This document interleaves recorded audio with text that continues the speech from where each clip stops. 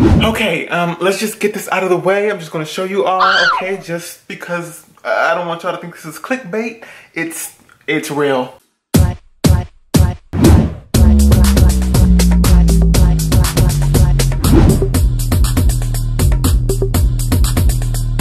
Hair at the middle of my head, boom. Hair right next to it, boom. Okay, so first things first, what's up? Welcome back to another episode. First things first, what is that on your lips?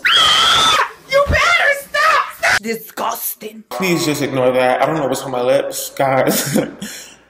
Wow. My name is Will, glad to have you. My hair is looking a little bit crazy in love right now because I'm in the middle of doing it. Just deep conditioned, rinse that out. Now I'm like, I don't know. I'm figuring it out. But the other day I did something, or rather, let's say I discovered something. And it's all sort of led to the situation that's on my head right now. Like 3 inches here, 7 inches. It's just, there's a discrepancy. I cut my hair off, okay?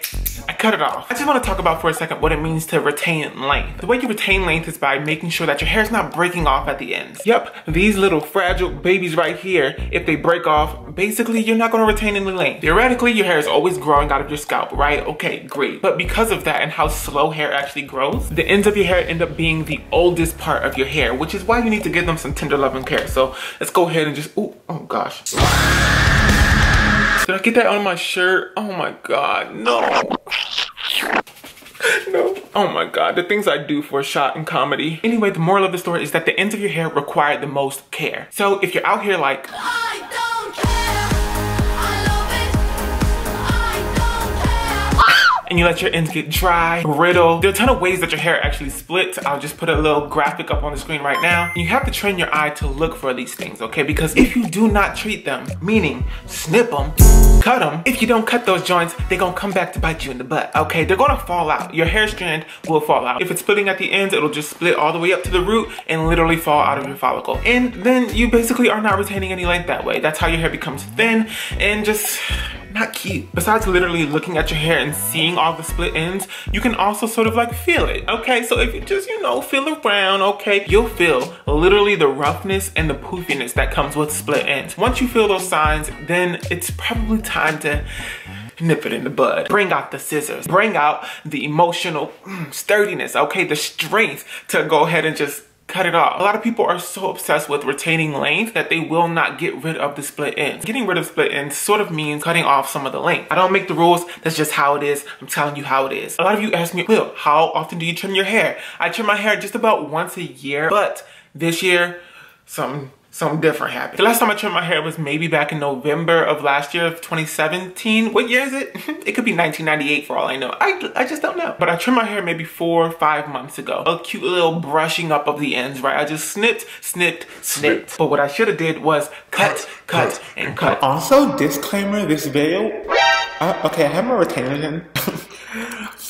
This video was filmed like 2 months ago, so I've done some trimming since then. Call me scissor happy if you want, but my hair has never felt nor looked better. I was trying to be cute with it. Not to retain length, but because that's generally what I've always been doing. Snipping. But sometimes you need to cut maybe a little bit more than that. Now my tip before I go ahead and tell you what actually happened on my head is to not be delusional. Don't go around here thinking that your hair is just mighty dandy and fine. All length isn't good length. Get rid of those split ends. Get rid of them. Now on to my little situation, okay? It's not a little situation.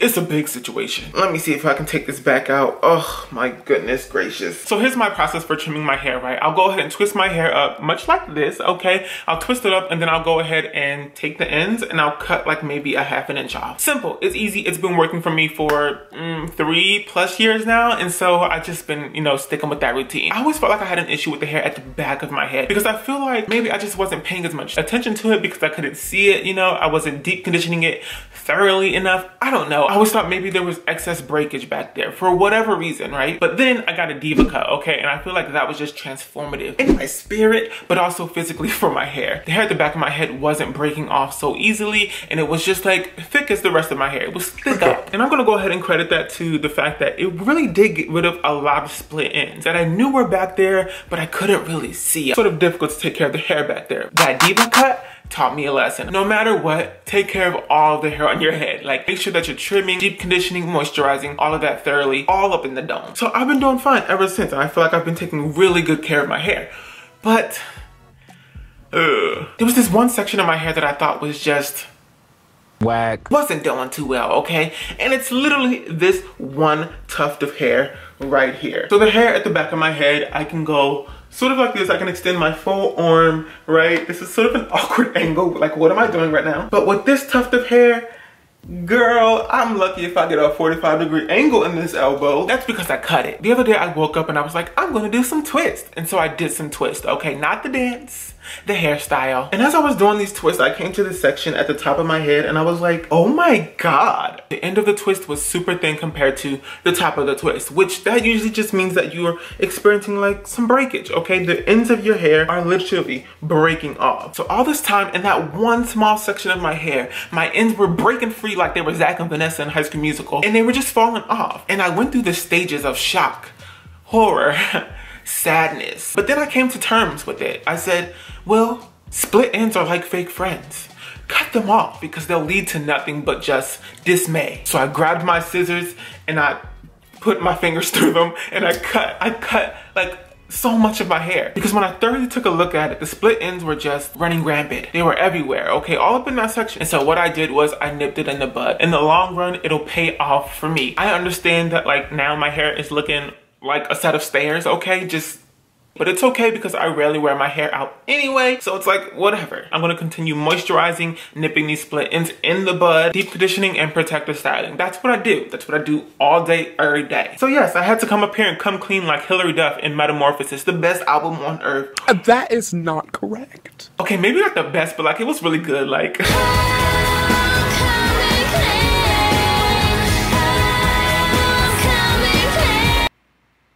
Oh my God, I'm so sorry that y'all had to witness that. Because I wasn't scrutinizing all of my hair, I let those split ends get to a point where I just had to like cut them off, because if I didn't, that hair would probably be gone. You know what I mean? That's a lot of B's in one sentence. Probably be gone, okay? But cut off 2.5, 3 inches or bald spot. Like I don't... So it is what it is. Yes, I have a fro that's built like stairs, but whatever. It's going to get better. So I just wanted to come up here and let you all know that yes, it is very important to get rid of split ends. They don't play games. They will come back to bite you, okay? See, when you do clownery, the clown comes back to bite. Keep taking care of business, okay? Learn from my mistakes and do what's right for your hair. You know, thank God this isn't happening on every continent on this, you know, planet of a head. But listen, for real, take my words of advice. Don't let it happen to you anywhere. Okay, everybody, that is the end of another episode of Will on a Whim. I hope you all enjoyed it. I hope you all learned something. I really hope you all learned something. Don't go around here looking like Britney after the breakdown, even though we should not make a mockery of celebrity breakdowns. We just shouldn't, okay? I'm sorry for all those jokes about Britney. I really am. If you like this video, go ahead and give it a big old thumbs up. And if you want to stick around and be my friend and be my homie, go ahead and click that subscribe button. Don't forget to follow me on Facebook, Twitter, Instagram, and Snapchat. I'll see all of you back here real soon for another episode of... Hold up. I'll see all of you back here real soon for another episode of Will on a Whim. But until then, bye.